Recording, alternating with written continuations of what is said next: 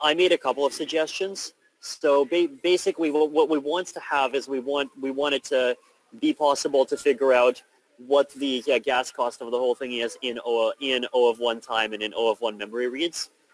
So the suggestion I had for ModExp was that we would take the bit length, or sorry, the byte. So we would take the byte length, then we would look at just the first byte, and if the first byte has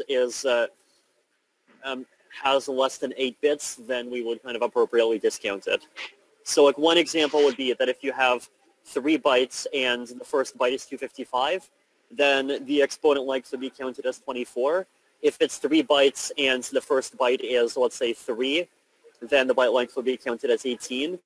Now, if you have, let's say, 10 bytes and all of them are 0 bytes except for the last, then the byte length would still be counted as a 9 times 8 or 72 because that's just the way the algorithm works. But you can argue basically why the hell are you throwing in a value with a leading 0 bytes in the first place?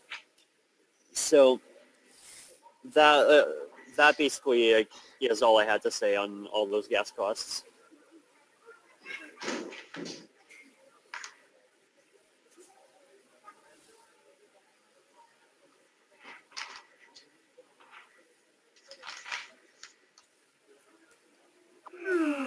So what would be the next step to actually determine? I think, so to determine on the elliptic curve side, I'd say, and possibly just, agree on preliminary gas costs for the purposes of testing, and then maybe, or perhaps the other thing we could do is just have, no, I think the practical thing to do is that we agree on some preliminary gas costs for testing purposes. Then we get to the point where we're passing the tests, and then we actually see how many milliseconds it takes C++ Go and Parity to run through some of the test cases, and we go from there to figure out what the final values are. At least that's one approach. On the ModExp side, I think we would need to first of all figure out in principle what is the right, like, whether or not we're going for this bit length approach, and if so, what approach are we taking in principle? And then the next step would be finalizing a very precise definition.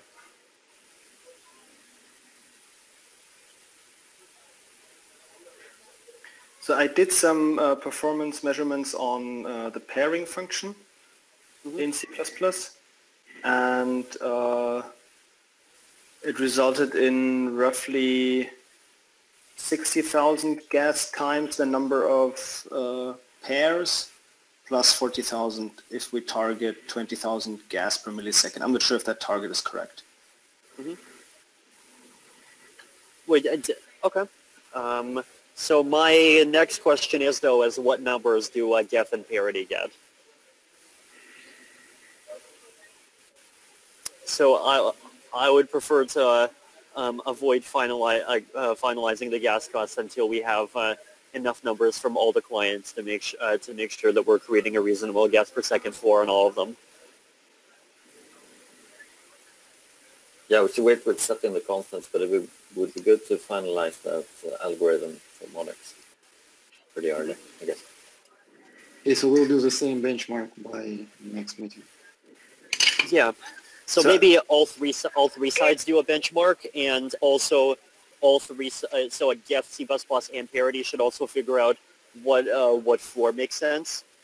So I think like the most principled way to figure this out would be to just basically see what is the most what is the floor now.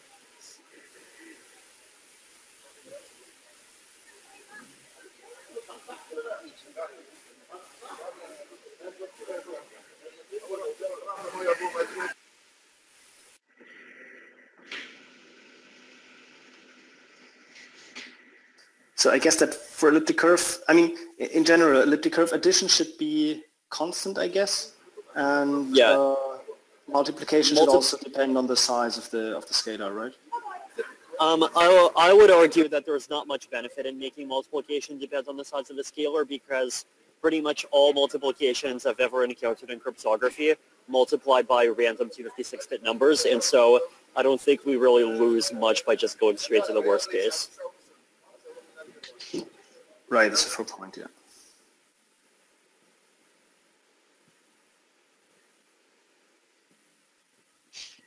I mean, there's some use in, okay, you can kind of abuse multiplication to compute the inverse or something like that, but that would be a large scalar anyway, so yeah.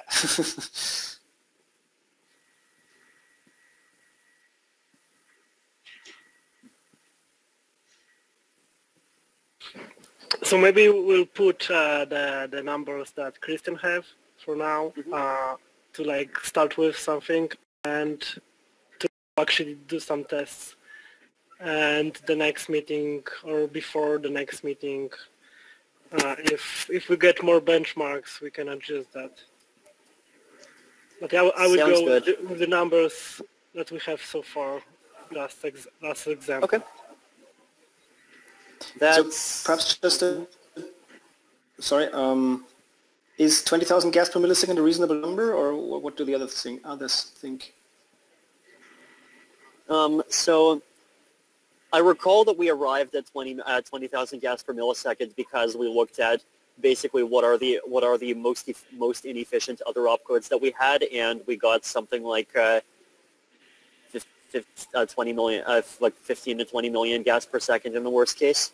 Is that correct? So I think I did a comparison with other precompiled contracts and internally with Malmod, I think. Yes. So maybe, yeah, in general, I think 20 million gas per second is definitely fine.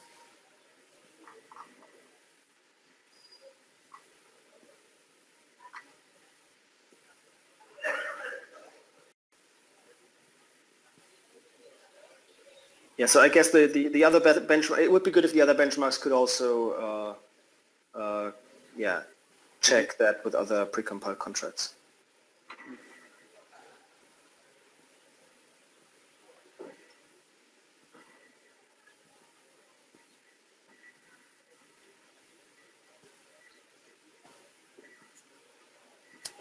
So what thoughts do people have on the ModExp issue?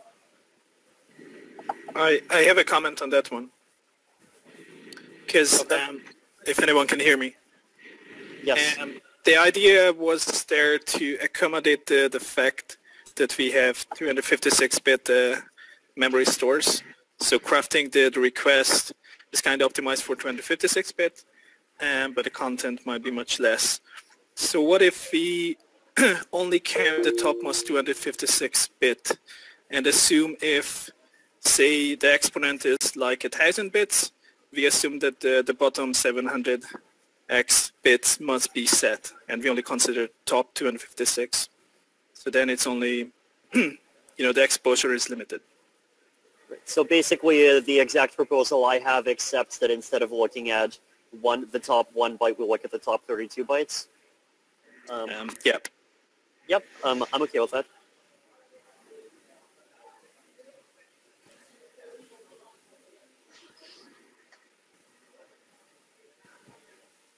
I mean, this is a constant effort and can be priced in with the baseline gas cost, I guess. So yeah.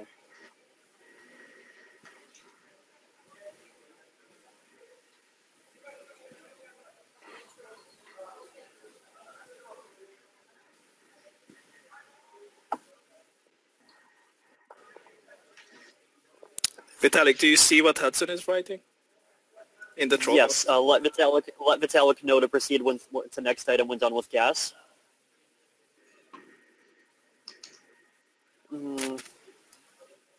Yes. So basically, the other concern I have is that I wanted to just basically kind of accentuate the fact that with the fact that the revert opcode can return things, we actually basically it was.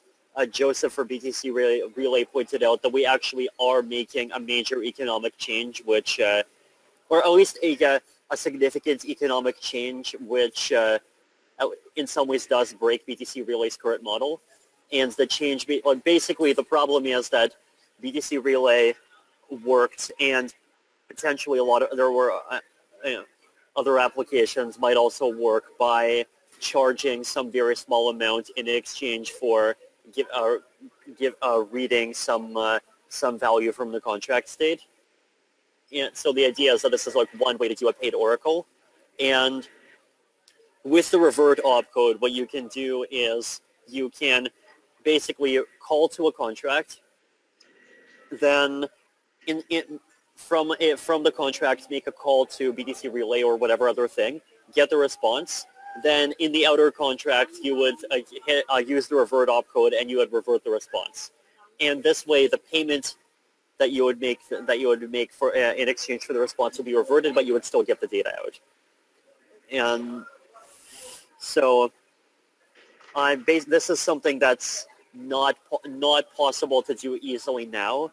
So, like right now, basically, the easiest way to kind of cheat these contracts out of data is by basically asking for a Merkle proof of the state, and this is arguably much more expensive. Whereas here, all we have is just basically a tower of 2 calls, and that's all you need to circumvent any kind of paywall. So if I can add to that a bit. Go ahead.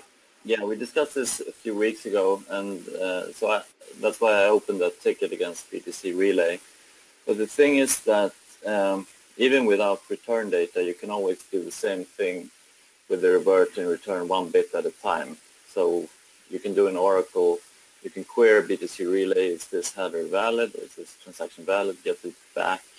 And if you don't, if all you want is hold one on, bit, so how exactly does the 1-bit oracle work?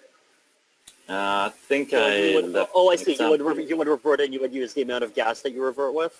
I would either revert or I would not revert. And I can, Well, but if you don't revert, then the payment goes through. yeah, but you can revert in a different place. Right, but if you revert in a different, I see. So you could have like a tower of 3 calls, multiple calls. Okay. And Then basically, you would get back. yeah, so you can extract 1 bit of information that way, and you can do it. So one way to do it today is the magic with that you mentioned. Another way is to actually use throw. You can do it the same way, but it's much more complicated because, especially for BTC Relay, it's not constant how much it costs. So it will be easier to do that with something which is constant. There's a sample code in the chat for BTC Relay. Yeah, right. Well, revert is it doesn't consume code information.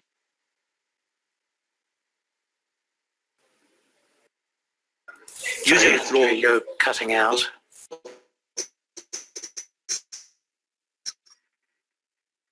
or consume or Sorry, can anyone make sense? Andre, I think you're cutting out quite a lot. Yeah, Andre, I think your audio's messed up.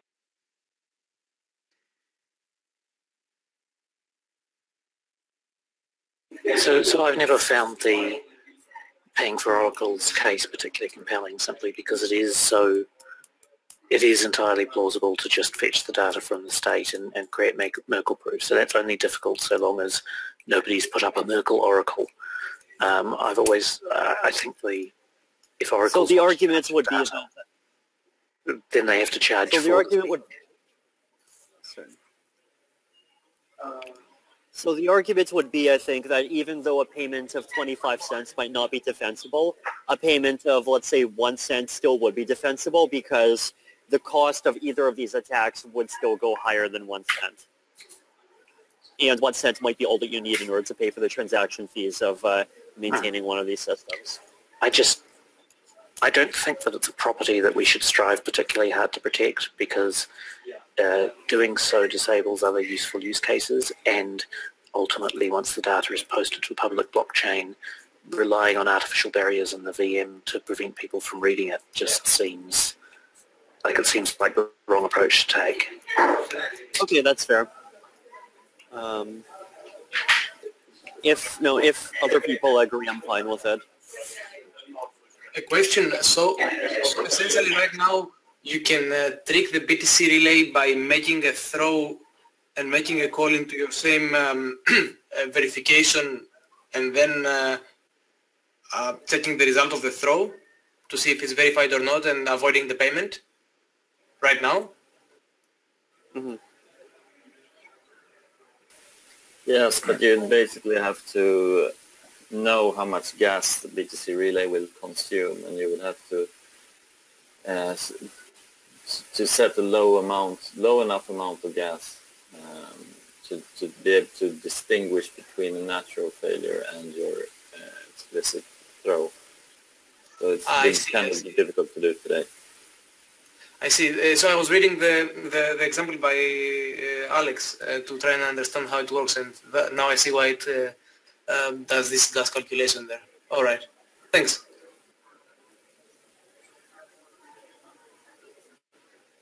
Hey guys, can you hear me now? I think I fixed my audio. Yes. Oh, excellent. Yay. Okay, so was that it for that item? Yes. Okay, so and what was the decision on that? Oh, go ahead. What was the decision on this item, that we just don't want to put any artificial barriers? Yeah, I think so. That's what it seemed like. Was there anyone who was like heavily opposed, or would it have an alternative?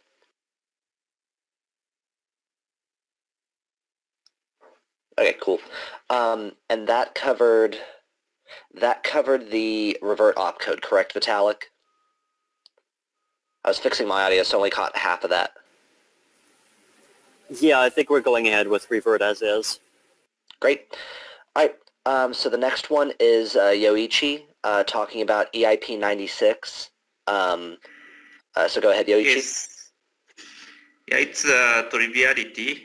In EIP 96, 256 blocks into Metropolis, the block hash instruction can change its internal working. And then the same EIP also says the gas cost for block hash should change from 20 to 800 or something. My question is if this gas cost change should happen at the first block of the Metropolis or 256 blocks after that. Hold on. Should the gas price of block cash? Okay. There's a link in the agenda that for actually discusses it and points out in the code, I believe, where he's talking about, if anyone needs to look at that. Yeah, I'm looking at this now.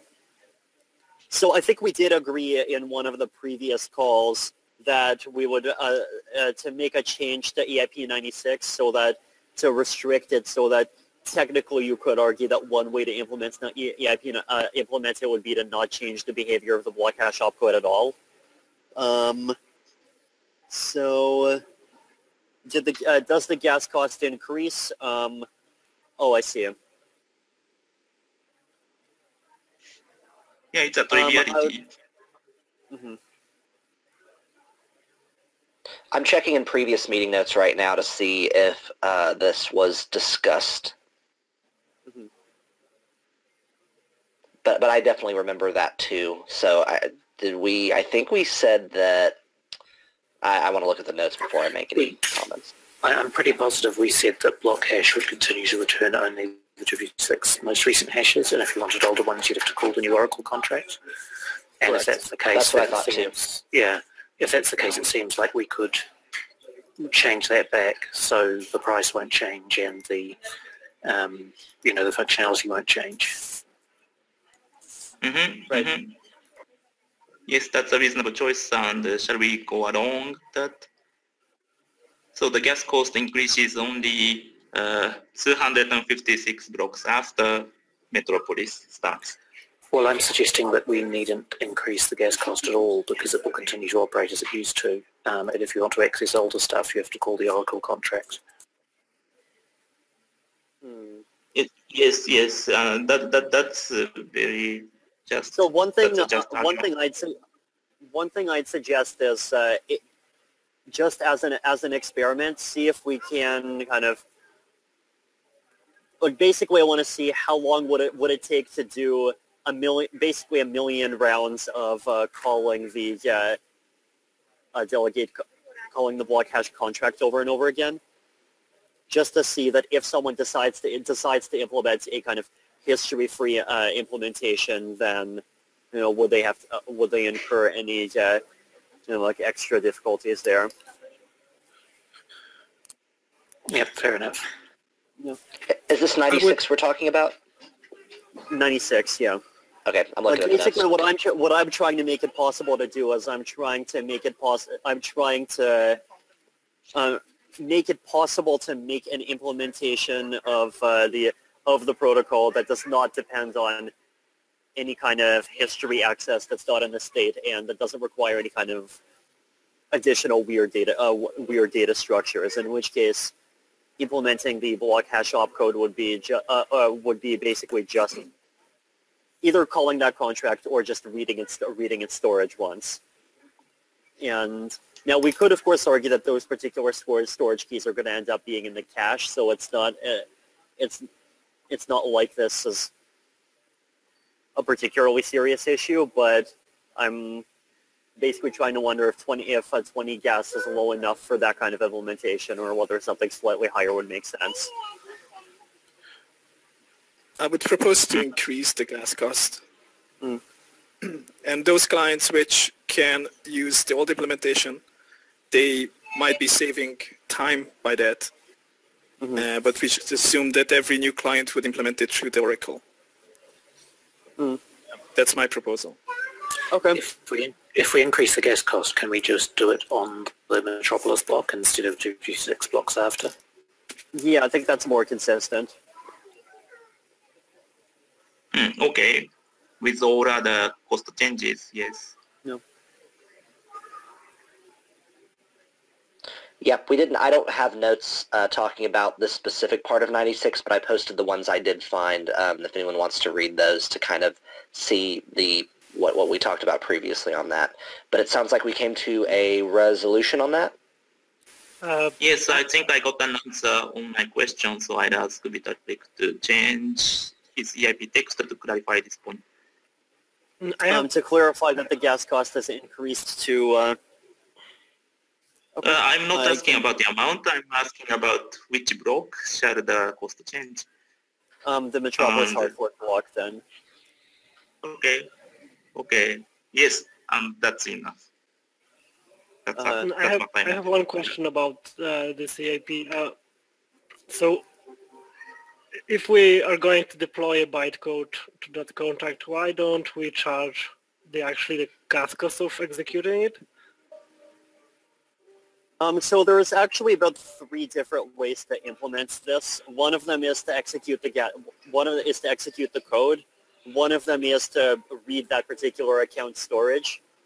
I'd also argue that a discount might be prudent, because if someone tries to call this contract a whole bunch of times, then it'll just end up being in the cache. On the other hand, though, I could see how it would be kind of a very principled upper bounds to calculate the exact cost and charge that. So, yeah, I plan to do it, but didn't have time so far. Okay. Personally, I'm not overly worried about a conservative price, because I don't expect many contracts to call it, and those that do probably won't call it much. Yeah, and I think like 800 will be fine, because like it's basically one call anyway, and I can't imagine there being applications that'll be that'll be afraid of paying a lot for block hashes, but that's yeah, like basically I don't really expect there to be applications that needs to kind of spam block hash reads enough for even a fairly substantial increase to be a substantial issue for them. Yeah, my thought exactly. Okay. Next point is also about the same EIP. The next point is about the nonce of the system account. The system account is, after Metropolis, supposed to call this block hash contract in the beginning of every block. Shall this Yes. increment the So nonce? notice that it is a call and not a transaction, right? So transactions increment nonces, calls don't. A call transaction would increment the nonce, and a call from the EVM would not increment Correct. the nonce. So I felt ambiguous. Correct. So by call, I mean a call. I mean a call from the EVM, and Okay. that's how I usually use the word call. But I'm happy to clarify that. So the nonce would not be incremented. Correct. So the code pathway that you should use to implement EIP96 should be the same one that you would use in like the call opcode. Okay, cool. Yeah, Andre and I had some disagreement over this, so it's great to have an answer. Can we move to the next item that's a different EIP? Yes. Okay. Sounds good. The next point is about EIP98, the intermediate state removal. When you read the EIP text literally, the change starts one block after the Metropolis hard fork block. But I guess it's a typo. So I guess that change should start at, okay, cool. And that was it. Yes, it should be greater than or equal to. I can update that right now. Okay, cool. My last point is actually, well, maybe not pure triviality. It's about the E211 return data copy. Mm-hmm. When return data copy wants to copy more than returned, what should happen? Currently, the body of the text says fill in zeros. That's the same as all data copy. But Nick suggests exceptional holds. I think both are reasonable. I think at least we should gather opinions here and try to reach a consensus sooner.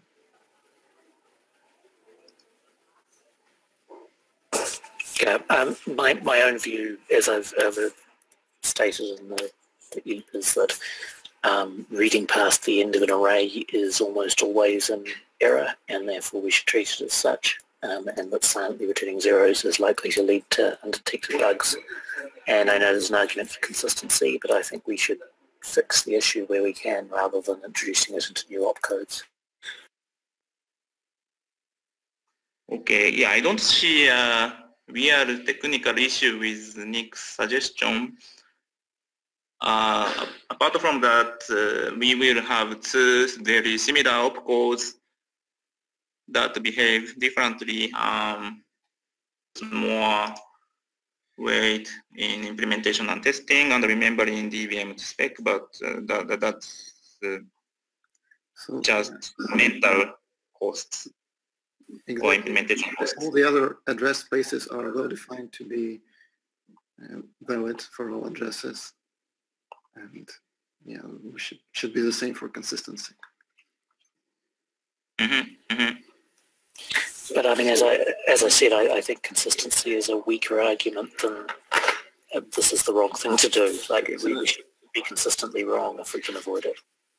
Why not try to call data copy also then? Because there is at least one contract currently on the blockchain that will fail if code copy, if call data copy throws an exception because it deliberately reads 4 bytes past the end. Oh, okay. So I think I commented on the issue, but I can't find the comment anymore, so it might be lost altogether. Nick, so what is the problem we're solving here? It is the problem of incorrect encoded input data, right? Well, it's anything where it tries to read data that doesn't exist. Silently returning zeros is, in my mind, extremely likely to lead to undetected errors and very unlikely to be the intended behavior.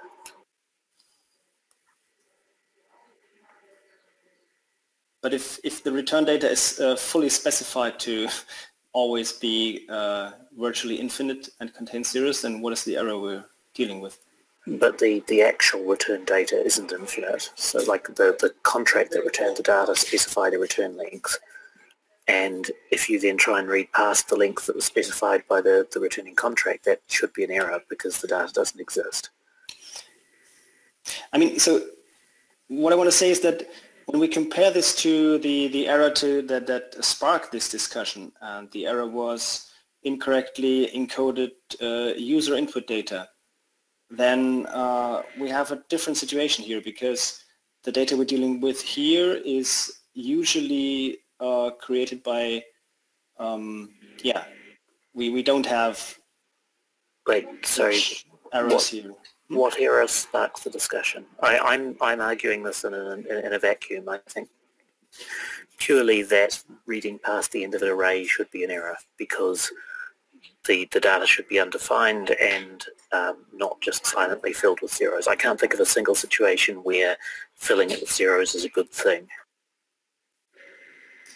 I want to ask Greg what this means for EVM 1.5, because in EVM 1.5 it should be easy to detect potential exceptional faults before executing the contract by just scanning the code. And I think introducing a new kind of exceptional fault might make this more difficult. Greg?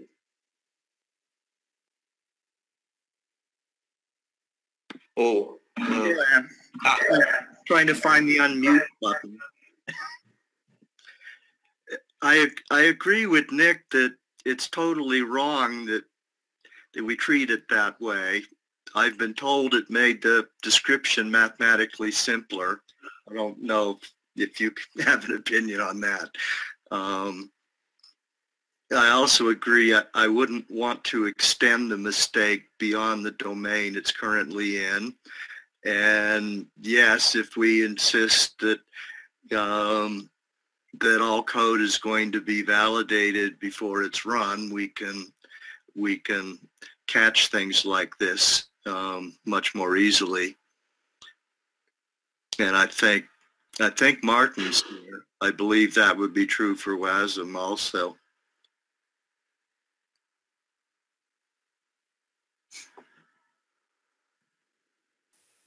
But Greg, wouldn't that be a new kind of runtime exception condition that cannot be validated before actually evaluating it?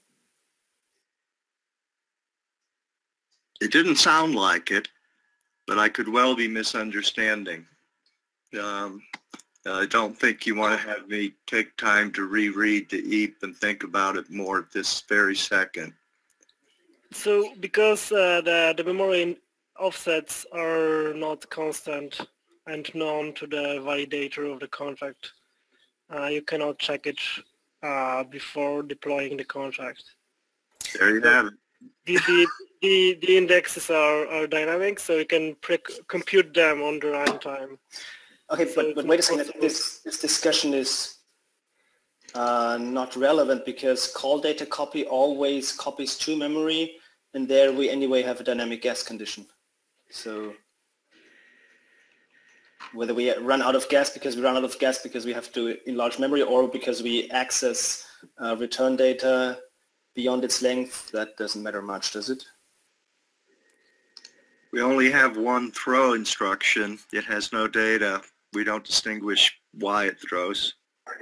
And you also, I assume, you don't think you can statically determine whether that throw instruction is reachable or not. You just assume that if there is one, that it could potentially throw. We can determine whether any instruction is reachable. Really? What if the condition is if this piece of bytecode evaluates to true, then throw? Oh, that sense of reachability. Yeah, so I mean the same would seem to apply for call data to copy. You can't statically determine in all cases whether it can ever happen, but you can, if it's impossible, you can say so for certain, but if it's possible, you just have to say maybe. Exactly. And I think the same would go for call data copy pasting into the array. So just to clarify, when anyone says call data copy, that person most likely says return data. Means yes. Return data copy. I also made the mistake before. So yeah. Now I hear people with truly different opinions, and it's not reasonable to expect consensus in this call. So shall we agree to continue this discussion on the place linked from the agenda?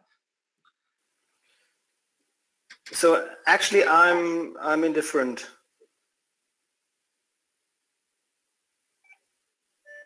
Is there someone strongly for zero extending? Akadi was arguing for consistency between different instructions. Yeah, Arkady, do you want to elaborate on that?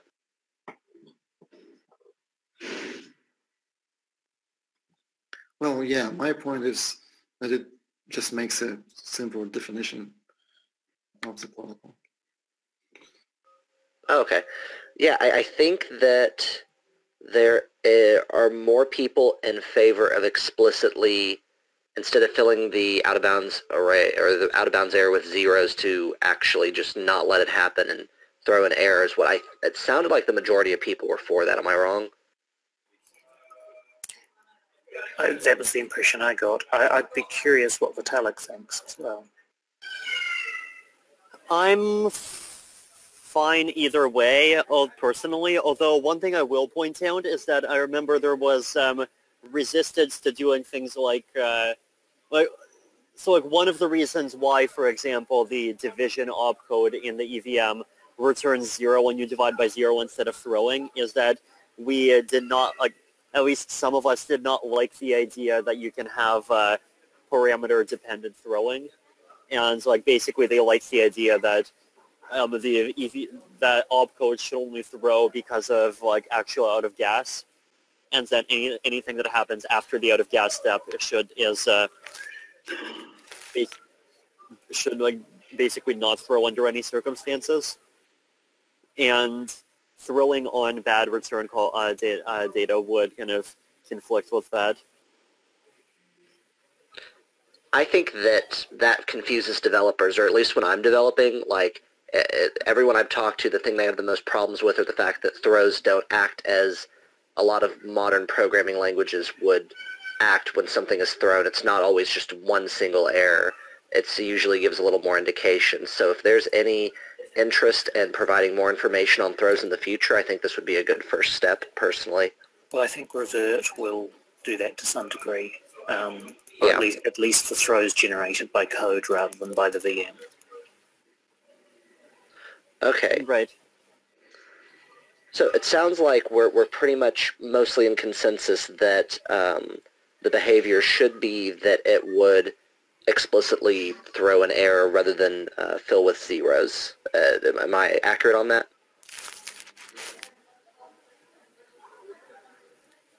I guess so. I guess Cool. so. All right. Yeah, Yoichi, is that in that point of discussion? Is there any other comments? Yes, I asked exactly this point. Perfect. Okay. The next one is Yoichi. He has a proposal for freezing EIPs to allow for testing for Metropolis. Actually, hold on. Yes. Just to go back on Sure. on that one point. One thing I realized is that back when we were discussing EIP5 versus EIP8 versus return data copy and so forth, I recall one other proposal being the original problem that we were trying to solve is basically how do you deal with variable sized return data, and I remember one of the proposals being that you would, so right now the way this works is that before making the call you would expand the memory to cover the full range of the input and the full range of the output, and one of the proposals was to switch to the full range of the input. So expanding the full range of the input at the start, and then expanding to the output, but only expanding to as much output as was actually provided after the call was made. And this was, like in some ways a very nice a nice solution, except that I remember that it ended up falling out of favor precisely because it introduced this idea that an operation inside the VM might throw because of the actual execution of the operation, and not just because of initial gas computation issues. And so if we're willing to abandon that principle, perhaps we'd be willing to go right back to EIP5 and EIP8.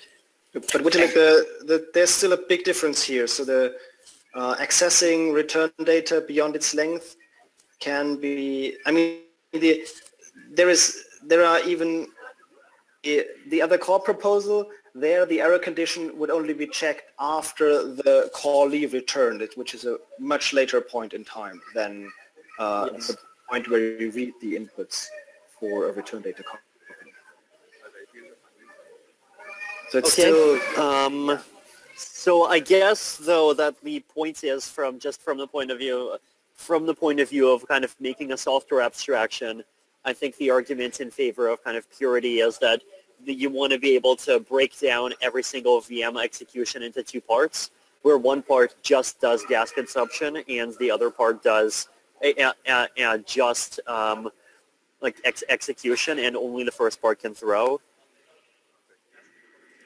But that's, I mean, if I do a mload at a very high memory point, or if I do a call data copy with a high end point, that is the same thing. It both depends on values on the stack. Oh, okay, I can see that. So.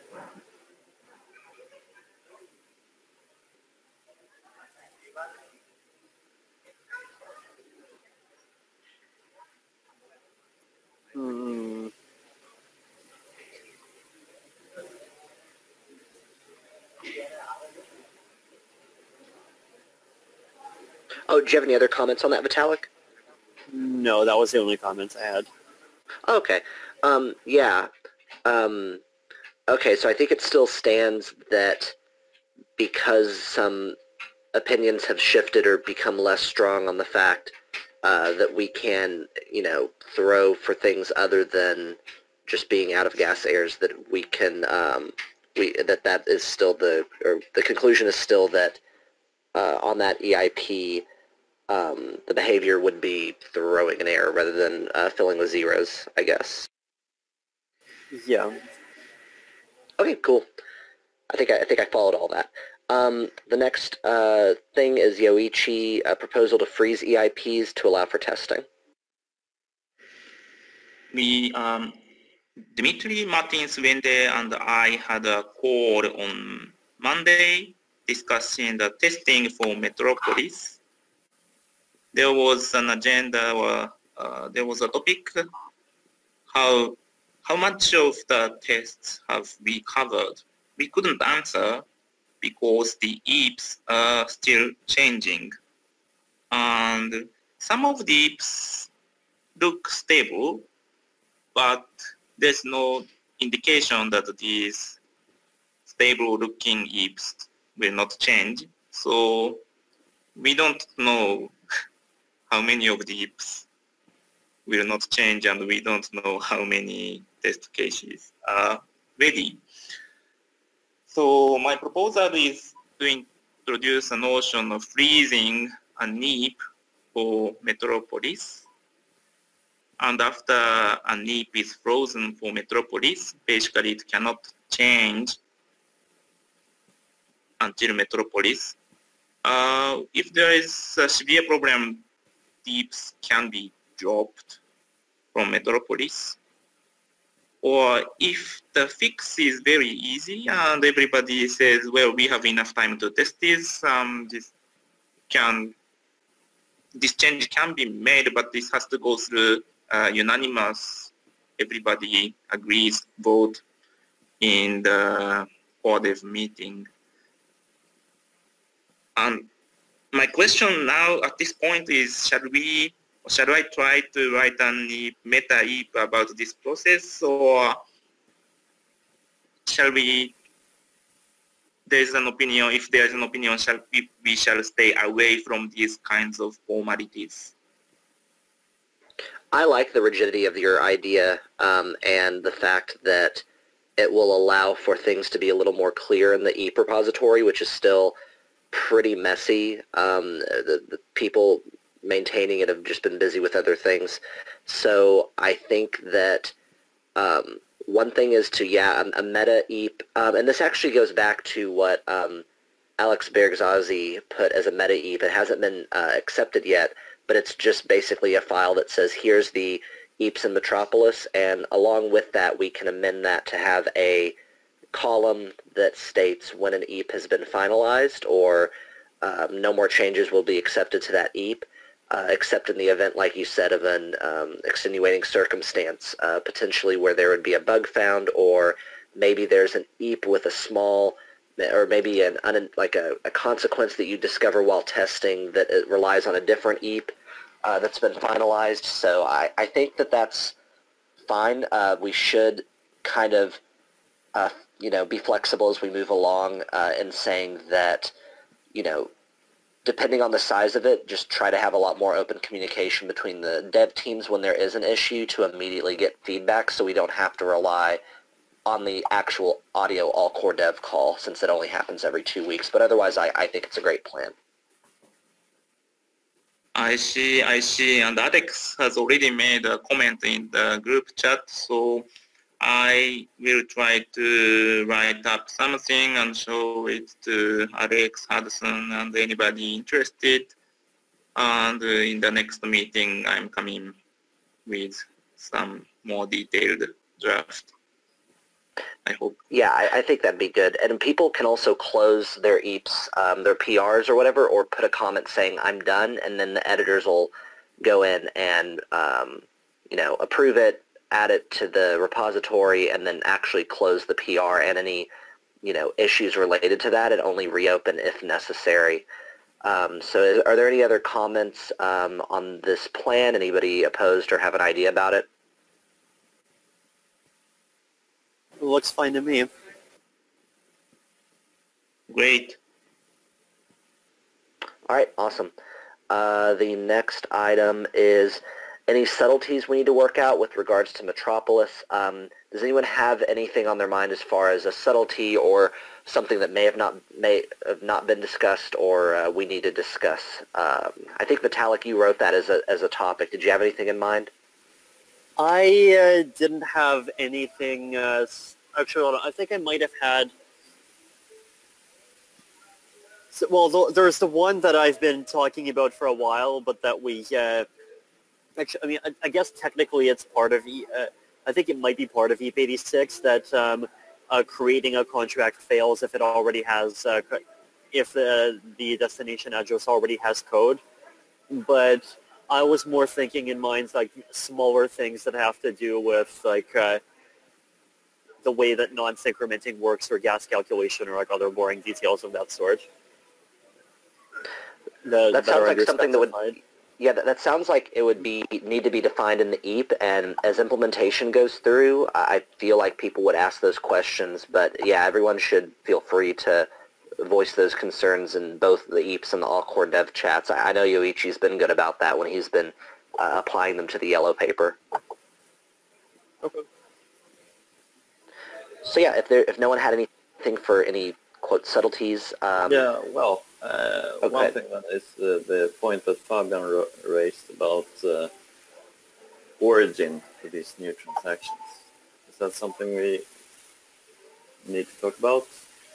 Because the issue he raised is that the origin will basically be totally useless for the new types of transactions. And his proposal was to use the verifier contract as origin.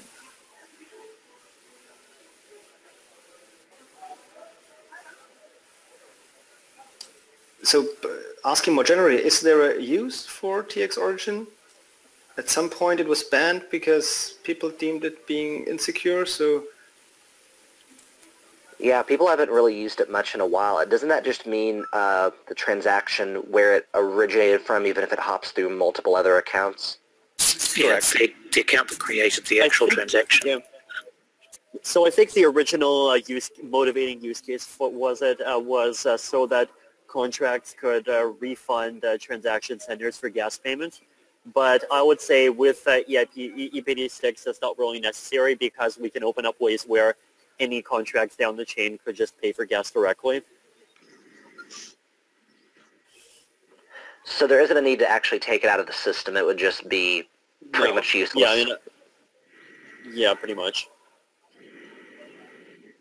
I think it's a bit of a menace personally, and I hope Solidity removes it from, access to it from future versions, just to prevent people accidentally treating it as something useful. So Martin, did that somewhat answer your question? Yeah.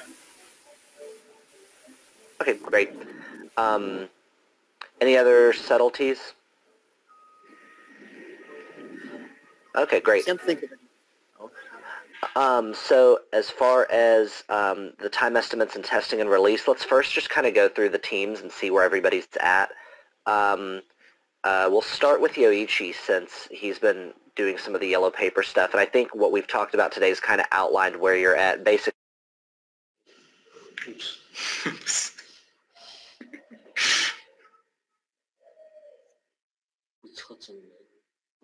Yeah. But I'm supposed to speak now. No. Maybe I can conclude. Do you hear us? Yep. Okay, we thought we were dropped from the internet. The yellow paper, so I have created a PR pull request for every EAP considered for Metropolis. I believe they are mostly up to date with the, and yeah, some predictions made about, well, that was agreed today. That's the yellow paper status. I've been reading the Metropolis changes in CPP SLM, Go SLM, and parity, and I'm halfway through it. Okay, great. I'm back on. Okay, cool. And then we'll go to Geth, if there's someone here. I think maybe Pavel or...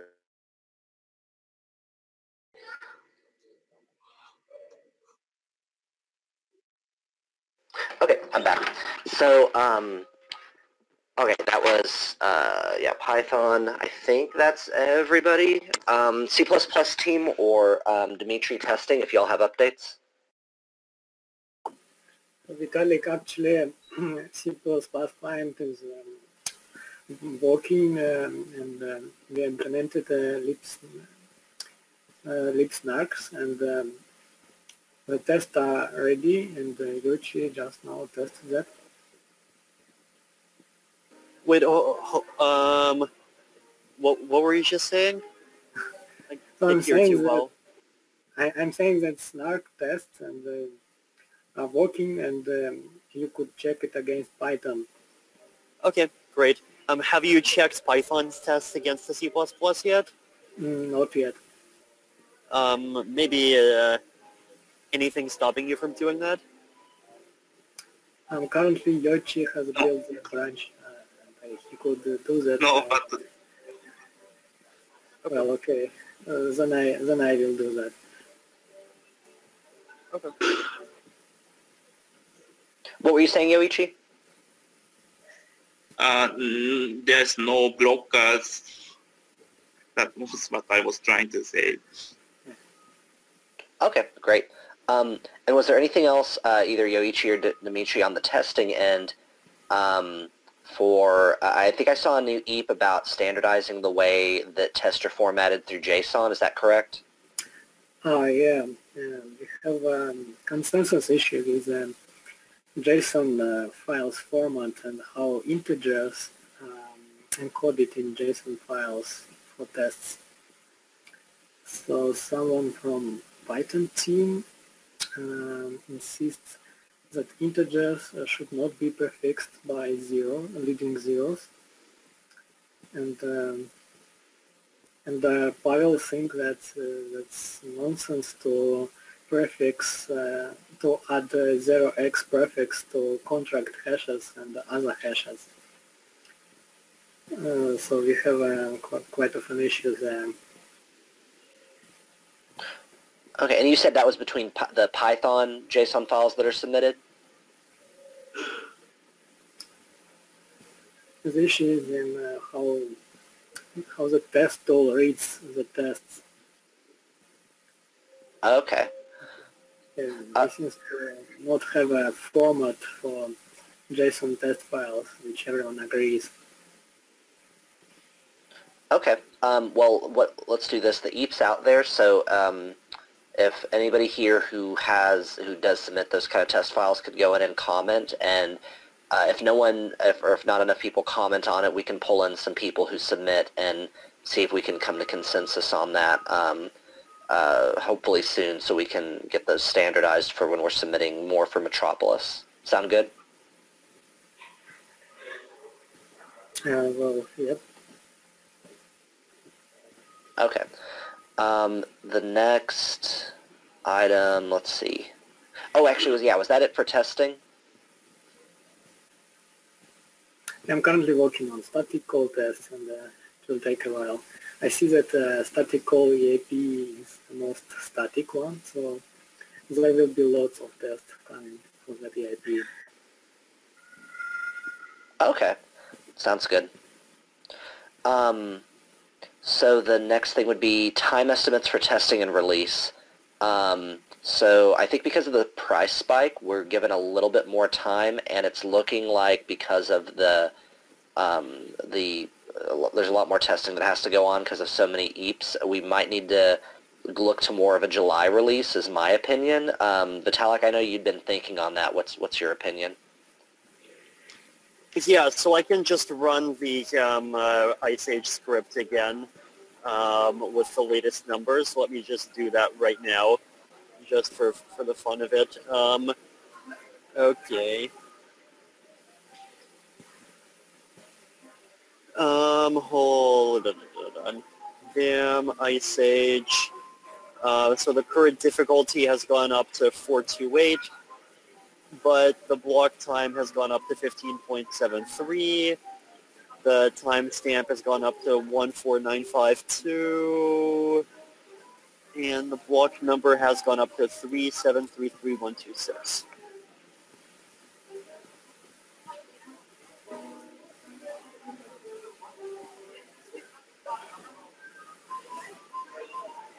Okay, so if we want to maintain a 20-second block, keep the block time under 20 seconds, then our deadline is July 14th. And if we want to keep the block time under 30 seconds, then our deadline is September 12th. Okay. That gives us a good amount of time. So is anyone willing to, and I think, it sounds like from until we freeze these EAPs, we're not going to have a great estimate on testing. Would that be accurate, Yoichi and Dimitri? At least, and once I start working on particular EAP, I sometimes find issues when making tests, and I need clarification on some EAPs. So you see the questions about EAPs that might pop up when we start working on tests. Okay. Yeah, the feeling I'm getting is late June would be the absolute earliest for a release, and that's if a lot of things go really well with testing. Does anyone have any other opinions? That's, again, just my opinion based on just kind of seeing an overview of all of this. And we won't make it in July. Okay, you're saying it should be later than July? Yes. Okay, sounds good. So what is the time you want to reserve for testing on the testnet? So the distance between testnet hard fork and mainnet hard fork? I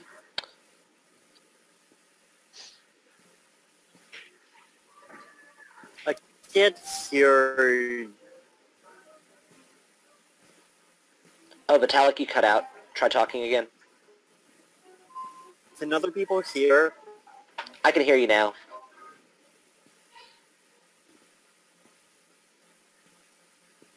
Or at least I thought I could. Can you hear me now, Vitalik? Yes, I can hear you. Okay, you're cutting out off and on, but just try talking again. I think we can hear you now.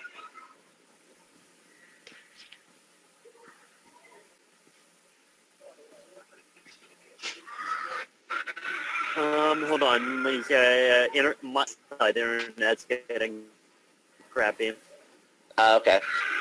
If you disconnect, reconnect, that's fine. Until then, was there any other comments on the timing and things like that, other than Vitalik? There was a mention of testnet testing. When would the testnet fork happen and when would the mainnet happen? Which testnet are we talking about? My assumption is Ropsten, unless we create a new one. I'm not sure. I've heard both things mentioned in the past few months. I mean, it has to be a testnet where all clients can participate, so this boils down to Ropsten, I would say. Yeah. Does Gethnot support Coven?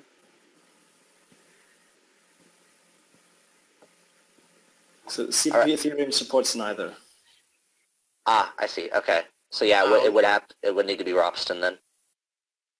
Yeah, I was thinking either Ropsten or Rink B. I don't know how to pronounce it, but yeah, if Ethereum can't, then it has to be Ropsten. Yeah, and I think it should be Ropsten because that more accurately reflects basically what the current conditions are. It's a proof of work testnet that consistently gets attacked, whereas, you know, Coven and Rinkeby are more controlled, so that wouldn't reflect true conditions. All right, let's just hope nothing bad happens during the testing period, like it happened like last week. Something happened to the testnet again. It was down for... exactly. Yeah. We can also... Oh, go ahead. I was going to say, we can also do a Ropsten reboot where we, you know, start from either a snapshotted and minimized or compacted Genesis block or just a clean Genesis block. In order to, and perhaps impose a hard cap on the gas limit to prevent any kind of attacks, and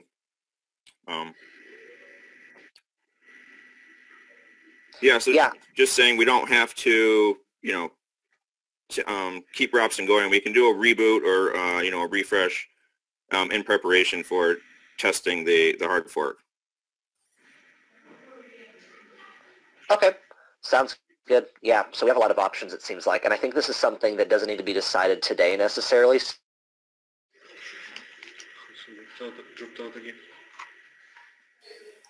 Does it make sense to increase the meeting frequency? Okay, I'm back. My phone is freaking out. Can everyone hear me still? Yeah. Yeah, I don't think it needs to be decided today because, because it'll be months before, at least beyond. What was the estimate you gave, Dimitri? You said after July is when we'd be able to test, or it was after July when we'd be able to launch? Not able to launch. You need more time for tests. Oh, I see what you're saying. Okay, I thought you meant that the test wouldn't be done before July. Okay. Okay, so it sounds like we can't really get a block number down today. But between now and next meeting, we're going to have the freezing of some of the EAPs, and we're going to potentially have a little more standardization with the... also we can start looking at what it would take to do an alternative to just using what Ropsten is today and doing either a reboot or some type of configuration change. Casey, I think you have already looked, because you were involved in getting Ropsten back on its feet a few months ago. Would it be significant? Would it take significant changes to do some of the things you mentioned? No, not significant at all. Okay. Would it make sense to have a change freeze deadline? And after deadline, nothing can be changed in any of the EAPs. And if something is not in a state we are happy with, that it just dropped. Just iterating on the OHE's freeze proposal. I think that's an okay idea, except for the fact that some of these EAPs were decided on related to other EAPs. So I believe static call revert and a few of those other ones were all intertwined in a way that made them work together best if they were all implemented. So for something like that, I feel like that would be an issue. Am I incorrect in thinking that? I think those are actually fairly specified. Okay, so yeah, they might not be as interconnected. Vitalik, can you hear us now? Yes, I could hear you now. Okay, so Casey, just while you were gone, Casey brought up that we likely would need to use Ropsten because we would need to use a testnet that the clients can all support, and additionally, if we want, we can, because there's been a lot of Ropsten attacks lately, we can do a reboot and configuration change to like limit, you know, gas what was it again, Casey? Yeah, hard cap on the gas limit. That's and as long as so the hard cap would be testnet only. Right, and I mean it's a soft fork. It was what you know, Parity tried to do during the original attack, but we can enforce it as a soft fork just you know, by putting the majority, pointing the mining power at a miner that imposes the limit. Right. Yep. So that's probably the route we'll go. And then Dimitri stated that we wouldn't be able to be releasing until August, and until then we need to figure out the length of time that a testnet would need to be on. And so, for instance, like if the testnet needs to run for 2 weeks or 6 weeks or 4 weeks or what opinions did you have on the timing and anything like that, Vitalik? And personally, I'm inclined to say 2 weeks should be fine. The justification being that, practically speaking, for all the previous EIPs, we've 2 weeks is more lead time than we've ever had for a hard fork, and also, like, I'm not sure that any more time will help much, especially given that the bulk of the error catching is going to be done before everything even gets released.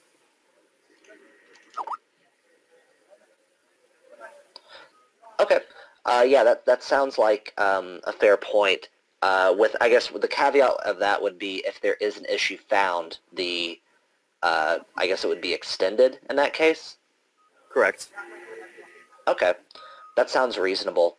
So let's just say this. It definitely won't be the end of June. And if things go right over the next few weeks, we're going to have a number of things such as freezing EAPs and some testing improvements. Additionally, if there is anybody on this call or who listens who is able to help with testing and wants to pitch in, please reach out to myself, Dimitri Yoichi, or Martin Holswende, and we can get you hooked up on that. We could use all the help we could get in that area. So, yeah, if anyone can devote any kind of resources, that would help move things along for Metropolis. Okay, I think that is pretty much the end of that. So the conclusion to that bullet point would be that we don't have a date, and we're going to know a lot more the next meeting, but it's definitely not going to be end of June, and the testing time for the amount of time a testnet would be running before we actually launch would be at minimum 2 weeks, and we'll have more discussion on that next meeting. Okay, let's see the time. We have a couple of minutes, so Christian, if you wanted to just get some feedback on your thing real quick, that can be the last item. All right.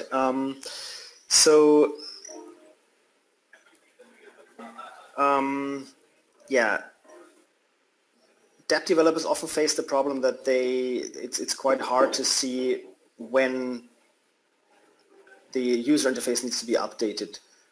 And also, wallet developers currently have no way to see whether an external account receives a transfer via an internal call. So it might be beneficial to implement something like a listener filter index data structure that is filled or triggered whenever an account is touched by anything inside a transaction. Yeah, Arkady said that something like that is already implemented by Parity. And what are other client developers' thoughts on that? I've proposed this for Go Ethereum before, building bloom filters for all the accounts that were in some way touched by a request so that you can narrow it down. At the time it wasn't hugely popular because you'd still have to actually trace the calls in order to determine what changed, or potentially check balance before and after the block, but I still think it could be worth doing. I guess the other objection was that it would take up more disk space.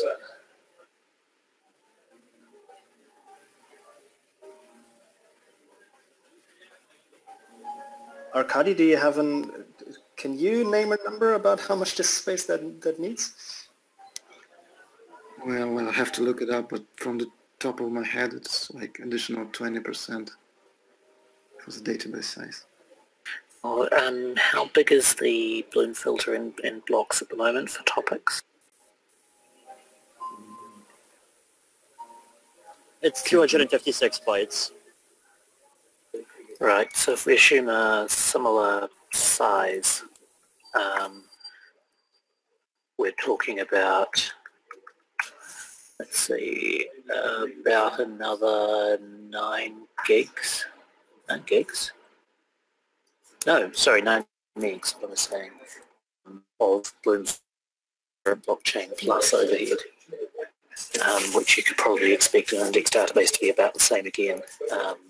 More so even if we're using the transform bloom filters that we're currently adding to Geth.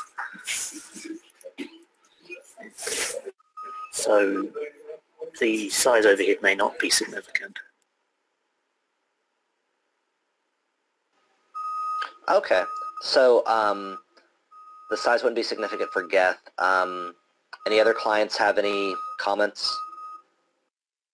Well, another objection is that light clients wouldn't be able to, execute these queries. Yes, and ultimately this is client specific, or we define an API for it, in which case it's an RPC level thing rather than a consensus level thing. Like, I don't think there's any reason to add this to consensus personally.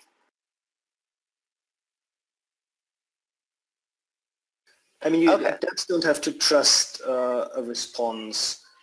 I mean, so if an account was touched, they can always verify by rerunning the transaction, and yeah, it's very hard to. But a client could maliciously leave out a change so you don't detect it. Yeah, that's what I wanted to say. But, sorry. I mean, it's still very useful, even if it has that property, I would say. Yeah, I think it's useful as a client-side optimization anyway. I mean, the idea is you register a callback whenever your accounts are touched, and when they are touched, you just read their state again. So, and you can also read the state at regular intervals to avoid the attack of not being notified.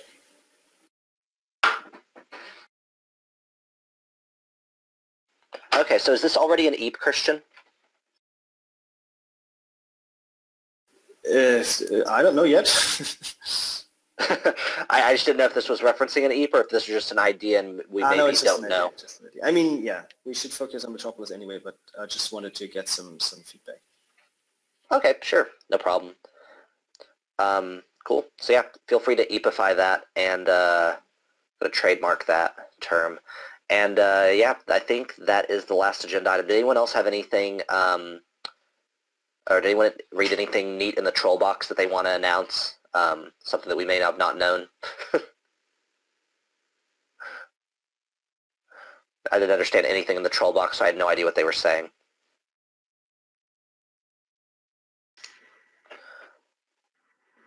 All right, cool. Well, there's no other topics. I guess go ahead, Casey. Yeah, I should invite anyone with ideas about address checksums. I'm working on an address checksum format, so yeah, come talk to me. Yep, I would like to talk. Okay, let's do it. Cool. All right. Anybody else? All right, talk to you guys in oh, go ahead, Nick. No, I was just going to ask the Parity folks whether they were going to implement DNS anytime soon.